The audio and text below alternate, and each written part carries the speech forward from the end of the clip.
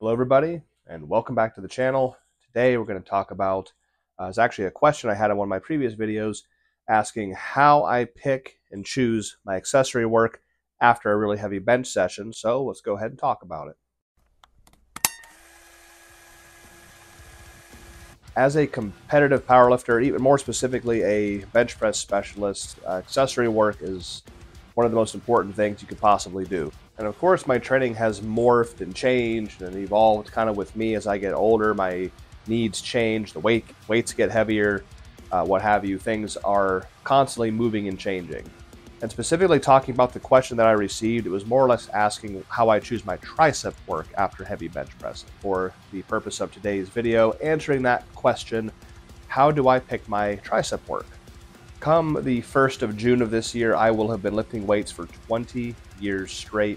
And trust me, I've tried just about every tricep move literally in the book. This is my first ever, this is actually the book that inspired me to get into lifting weights. This is the Weider's Ultimate Bodybuilding Encyclopedia. Almost 500 pages this book is, so this goes back a long ways. But the point is, I've tried almost every tricep movement out there, and throughout the years done really a kind of a trial and error period. And I've been able to kind of weed out movements that don't work.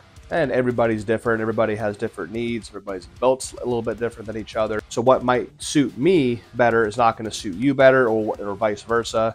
So you really have to go through and try everything to know exactly what's going to work for you.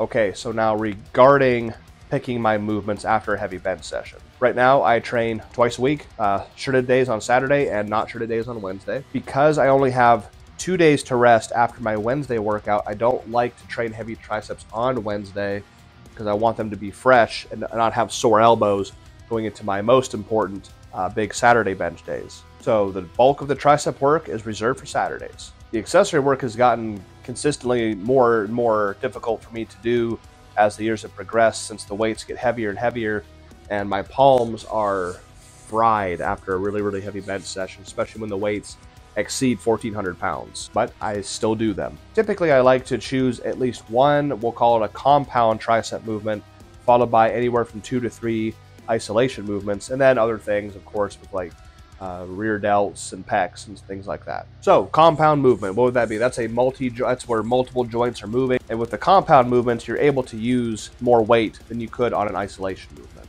So compound movements for me, I mean, I'm a huge advocate for the reverse grip bench press. So sometimes I'll do a reverse grip variation. That could be reverse grip incline. It could be a floor press.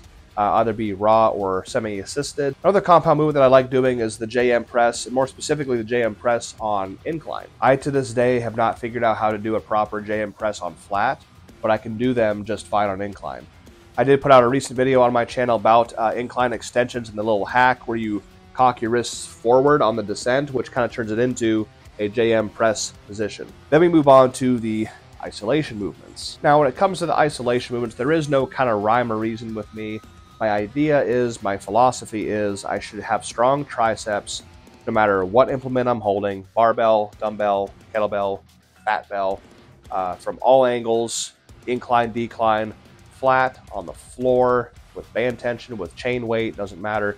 You should have strong triceps from all angles, no matter what you're doing. So I have a laundry list of tricep movements that I go through to make sure that I'm strong from every which way. Elbows in dumbbell extensions, sometimes called dumbbell darts, made very famous by Westside Barbell and Ryan Kennelly. Easy bar extensions, behind the head, incline, flat, off the floor, dead stop floor extensions. And then with the easy bar and things like that, you can get into like the Hoff presses or the Hoff extensions.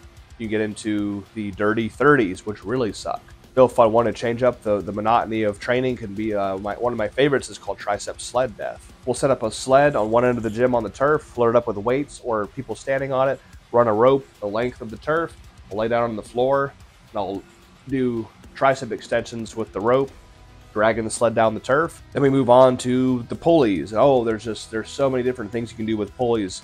Having the pulley out in front of you from different heights. You can do dead stop extensions. You can do just normal bodybuilder style extensions. You can do 21s. You can do them overhead. You can use a rope, rolling thunder handle.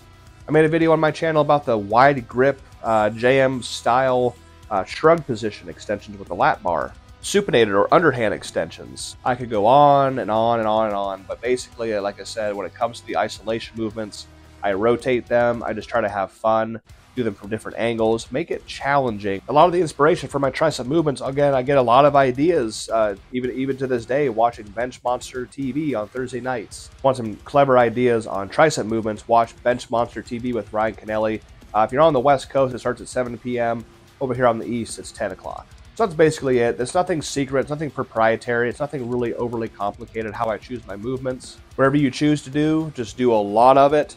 Be consistent and try and go as heavy as possible when you can. And always remember to try to be strong with any implement from any angle, any rep range. That's going to do it for today, guys. If you enjoyed the video, hit the like button, subscribe to the channel if you want more content from me. Until next time, stay strong.